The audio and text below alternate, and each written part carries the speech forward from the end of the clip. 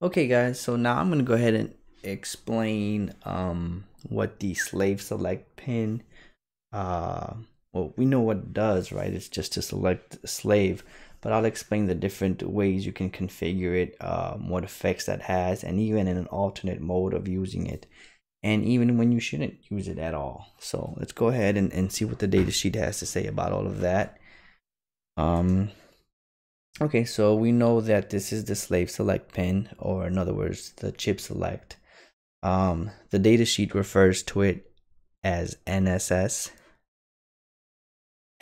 And there are 2 bits and 2 modes which you can manage that pin. One is software management and one is hardware management. So what does that mean? So for example, here is an example of a SPI in full duplex mode. If you have this pin to be managed by hardware, in other words, you have hardware enabled, or in other words, again, software disabled, software management disabled, what happens is that when you transmit on your SPI, the hardware by default will automatically set this line low. And when this line goes low, it signals the slave to start listening on these lines. So that's when the hardware management is enabled, aka software disabled. Okay, what happens when software is enabled? Well, when you have the software management of this pin enabled, then you have to configure a GPIO pin to act as a slave, and then you have to connect it over here and have it and you control it in your software when you want that GPIO pin to go low. So why would you want to do that? Well, take for example, if you have one master and you have multiple slaves, okay? Let's say this SS1 is your NSS pin, the one that's in the SPI by default. So for example, right here, your NSS pin, right? Because your SPI has 4 pins, your MOSI, MISO, your clock, and your chip select pin. So this is the one we're talking about, and right now it's enabled. So if you have that pin enabled to be controlled by hardware and you're using multiple slaves, what's going to happen if you want to talk to slave 2? If you want to talk to slave 2 and you have hardware management enabled, in other words, the hardware is going to control the slave select pin, what's going to happen? Let's pretend this first pin is that NSS pin. So when you start transmitting here, by default, since hardware management isn't enabled, it's going to take this pin, drive it low. It's going to signal this slave to turn on, but that's not the one you want to talk to. You want to talk to slave 2. Okay, so then let's say these other SS2, SSN, and many more, let's say they're connected to GPIOs. Well, you can, put this to a GPIO and connect it to a slave, and then take this GPIO and pull it low, and it'll activate this slave. But at the same time, you're also activating this one because it's hardware is enabled. So you can't do that. So what you have to do is you have to disable the hardware management of that NSS pin. You disable it, you take this pin, and it'll, once you've disabled it, this NSS pin becomes a regular GPIO, which you can in fact still connect up to a slave. It'll just be a regular GPIO, and it won't be the internally managed NSS pin. And that's how you would use a the GPIOs in a multi-slave configuration. So as you can see here, here's the NSS and it's turned on. But if I disable that, what happens? It becomes a regular pin that you can use as a GPIO or whatever it is that you need to do. You can still use it as a slave select, but technically you're using it as a GPIO pin and not the actual hardware slave select. So that is how and why you would choose either software management or hardware management, and that is all controlled by 1 bit in the SSM bit, which is right over here, the SSM bit. Easy peasy, isn't it?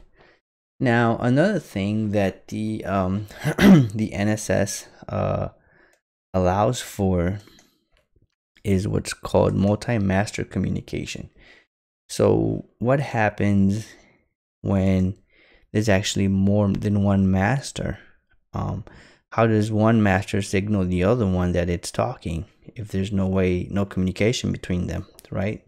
So then we have to make a communication between them. In that case, what happens is you actually use the NSS pin as a way to communicate to other masters, right? In that case, you disable the you put the NSS pin, the actual NSS or the slave select. You go to software management so that your software manages the selection of slaves and not the pin. So now that the pin is freed up, you can actually connect this NSS pin of one master to a regular GPIO of another master or another microcontroller or whatever. And that's how, and then you put it in input mode, and that's how you signal another master that you're actually currently using the bus. So if this master wanted to use the bus, it would put a high level over here on this NSS pin. And then this NSS pin is set up as NSS input, and it'll tell this master, hey, somebody's on the bus. I can't use it right now. And likewise, when this master wants to use the bus, it would put this GPIO high, and it'll signify this master via this NSS input that, hey, somebody's on the bus. I can't use that. And if you look here on Cube, I don't know if you guys can see it, but you can actually set the NSS as an input signal. Now, if during your here on the data sheet it says that if that NSS level is high, if the microcontroller is acting as a master on the bus, this configuration allows for multi-master capability. If the NSS pin is pulled low in this mode, the SPI enters master mode fault state and the device is automatically reconfigured into slave mode. So what this is saying is that, let me show you the data sheet here better. That when these two masters are talking, or not talking, but let's say when this master is in control of the line and he's pulling this line high to tell this master that it's using the bus, and if for some reason this line gets pulled low, then this master will automatically be reconfigured into a kind of mode fault or slave configuration.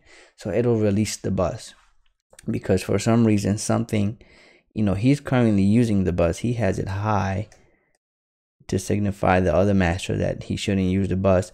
But if for some reason this line goes low, whether it's noise or maybe he puts it low, I don't know, whatever reason it goes low, the behavior is that it's gonna let go of the bus and it's gonna go into a slave configuration. And again, this is all managed by basically one bit, whether you're enabling or disabling software management, and that is here.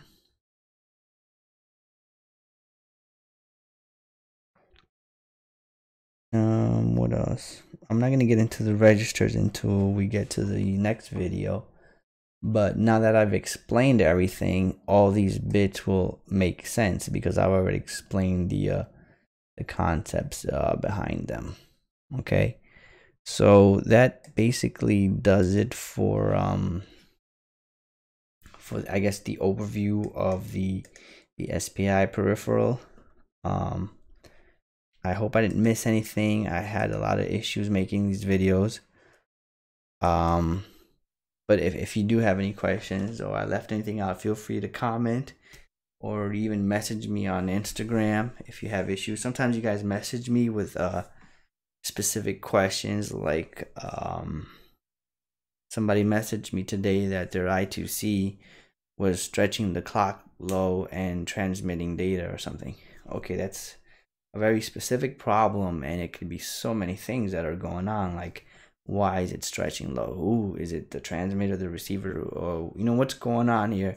And that's very hard to solve. On top of that, I can't see your code, So it's hard. Yeah, I'm not a debugger. I don't, I can't just run your code in my head and, oh, see, this is wrong or that's wrong. It could also be a hardware problem, maybe a bad connection. So when you do send me questions, if they're very specific like that, I don't know. It's hard to just in my head be like, oh, this is what's going on, when I don't know what device you're using, what chip you're using, what sensor you're talking to. I know nothing. So when you do ask me questions, guys, try to make it more about what I'm talking about here. Like if you have a specific question about this and not necessarily an error that your debugger is throwing at you or your environment is throwing at you, because that's going to be very hard for me to figure out. You know what I mean? Okay, yeah, so in the video that's going to follow, hopefully tonight, well, you'll know if it's tonight because I will be wearing the same thing. I will go into the 2 or 3 registers that are required to set up the SPI, and after that video, then we'll get into the code, and that should be one video also. And that's it, guys, as far as SPI is concerned. Okay, thank you.